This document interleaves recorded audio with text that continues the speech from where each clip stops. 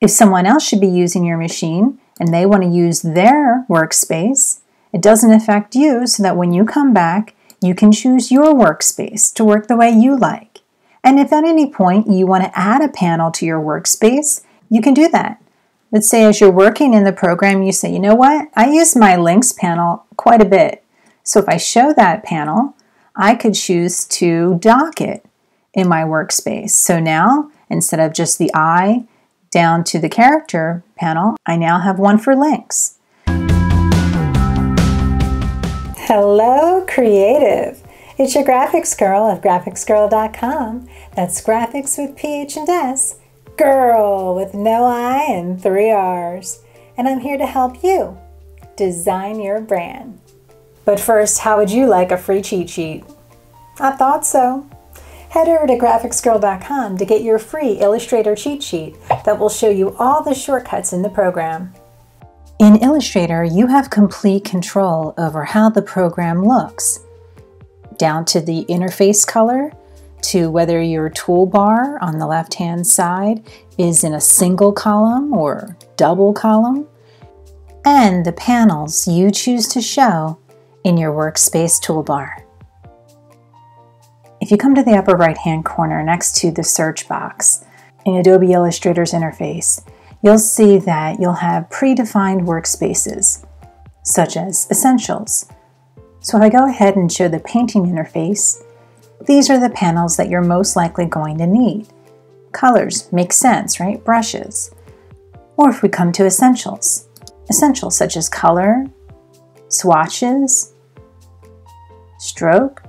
So how you choose to organize your workspace absolutely affects how efficiently you work. And if you can work more efficiently, then you have more time for creativity.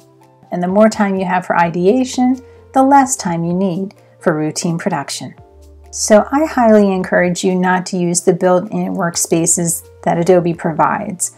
While they make sense, topography layout has the character panel up, over time, you'll know the panels that you tend to use more often than not. So really only you can best define the panels in your workspace that you should show. So with that, I'm going to share with you my setup for my Graphics Girl workspace. These are the panels that I suggest, but just a note, these are the panels that I tend to use more often than not, and they're just a suggestion. You don't have to mirror your workspace based on mine. In fact, I would say start with my workspace and then tailor it as you use and get more comfortable in the program. So, to begin with, at the top of my workspace, I show my info panel. You can show your info panel by coming to Window, Info. The info panel shows you the X and Y coordinates of whatever you have selected, as well as the width and the height. It also has other attributes such as the color. In this example, you can see this file was set in the RGB color mode. It happens to also list the hexadecimal value of this color. So the info palette is important for getting information on whatever you've selected. Here, if I've selected this question mark, this is where it's located on the artboard, and these are its dimensions in pixels. Next, I like to show the character panel. When you click on the character panel, you'll see that it shows the font, font family, point size, leading, kerning, tracking. It shows you all of the important information regarding type you've set. So see my tutorial regarding typesetting to get more information on the actual panel, but I think the character panel is essential, much as is the paragraph panel. For that reason, I have these two bundled. So to show the character panel, you come to Window, Type, Character. So all of these are docked. When you're showing a panel that you might not have already docked, it will look as though it's free floating, or perhaps it will already be docked in a workspace that you have shown. So to undock a panel, you just click on that tab at the top and pull out. You just click on the vent at the top and drag out. I can expand the panel by clicking the double arrows at the top. See, so your panel might look like this when you show it from the window menu. It might be free floating. For now, we can go ahead and just leave this out because we're going to go ahead and show our paragraph panel. To show the paragraph panel, again, you come to Type, Paragraph. I had it docked. Let's imagine that it was not docked and it's free floating. So when I clicked on the character panel initially for my Graphics Girl workspace, you might have noticed that paragraphs seem to be tiered with my character panel. So you can dock panels within themselves as well as within the dock. So here I'm going to combine character with paragraph because these two go hand in hand. If I'm setting type with my character panel, most likely I might need to set the paragraph alignment. So with these two docked together, I'm going to grab it by its title bar at the top here and push it into my Workspace Toolbar. You'll see that you'll get a highlight of blue. That shows you where its positioning is in the workspace itself. If I want it at the top, I'll just let go. Next, let's show our color swatches. You can show the swatches by coming to Window, Swatches. I like this one on its own workspace. You'll see here that while the swatches and the color and the gradient are all kind of related to one another, I do like to keep them in their own segment so that when I pull one drawer out, such as swatches, I could keep the color separate. It makes perfect sense to me if you should want to show your color by coming to Window, Color, and dock it within the swatches, meaning you could have your color panel out and you push it into the same grouping as your swatches so that when you click on swatches, why, there's the color. This makes sense if you'd like to dock these two. The reason why I don't and why I keep them separate is because sometimes I like to mix a color and then drag the chip from my color panel into my swatches. And I find that more difficult when they're docked together. So with that, I'm going to keep color on its own. Next, gradient. So the gradient panel is really helpful in combination with the gradient tool.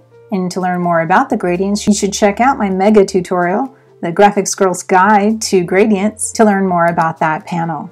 Next, I like to have my stroke. So you can show your stroke panel by coming to Window, Stroke. And when you're showing any one of these panels, in the upper right-hand corner, the little hamburger or options menu allows you to show or hide options. You want to always show options. It's nice to have options. And with that, it will make your panel longer. But here, with the options, you have the ability to set parameters for a dashed line, such as you see in this graphic. Next, I love the Align panel. I couldn't live without this panel. You come to Window, Align. This allows you to align up objects to itself as well as to the artboard. You should check out my tutorial on aligning objects. Next, Transform. You show your Transform panel by coming to Window, Transform.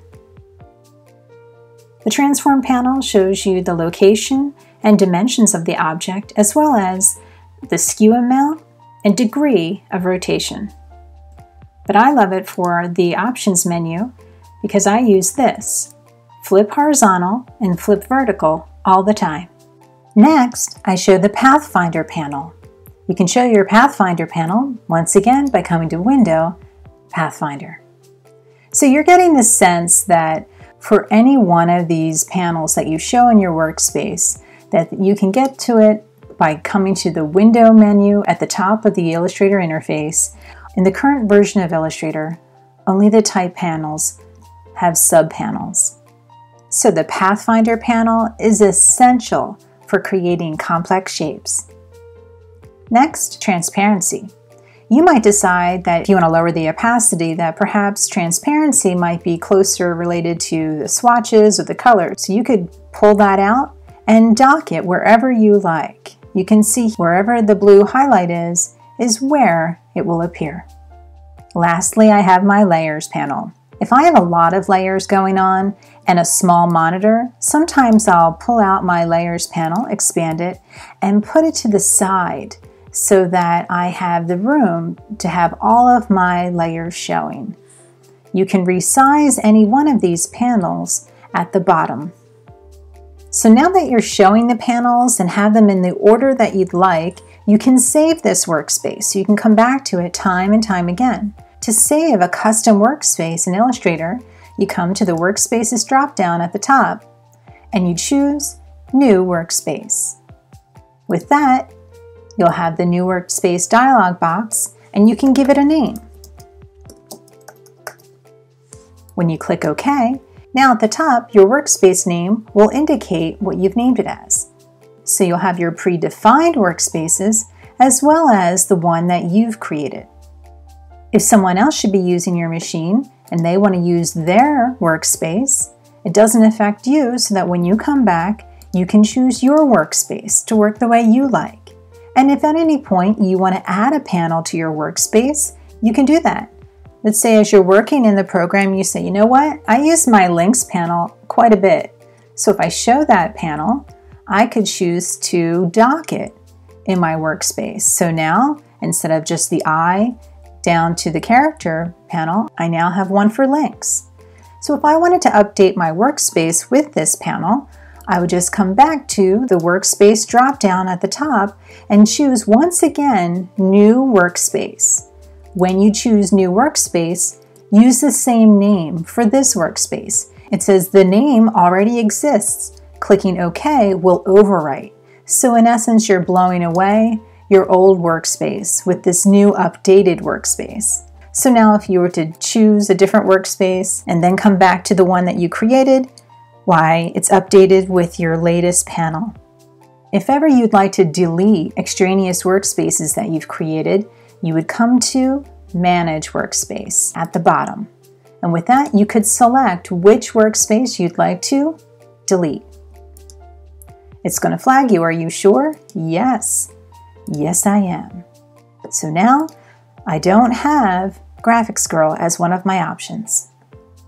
So lastly, I generally don't have my toolbars hanging all the way out here and wasting all this dead space. I pull them in so that when I use my highlight and zoom in on it, I'm not getting cut off. It's all the way at the end of my screen. So lastly, I'm going to show you that when I do my tutorials for you, I come to View and I tend to hide my artboard. And when I do that, you no longer can see the artboard from the scratch pad. This usually has a white background, so it looks like I have a lot of room. But when I work normally, I show my artboard so I can see the edge of my document as well as my scratch pad. I can zoom in and zoom out. And lastly, I move my toolbars to the edge so that I maximize my screen real estate. So there are the recommended panels that I use in my Graphics Girl workspace. You can use others. In fact, tell me in the comments which panels you tend to use and have docked in your workspace and why. So if you found this video helpful, give it a like, share it with your friends, and please subscribe to my channel. And don't forget, for free marketing, branding, and design resources, head over to graphicsgirl.com. Okay. That's graphics with PH and S, girl with no I and 3 R's. And I'm here to help you design your brand.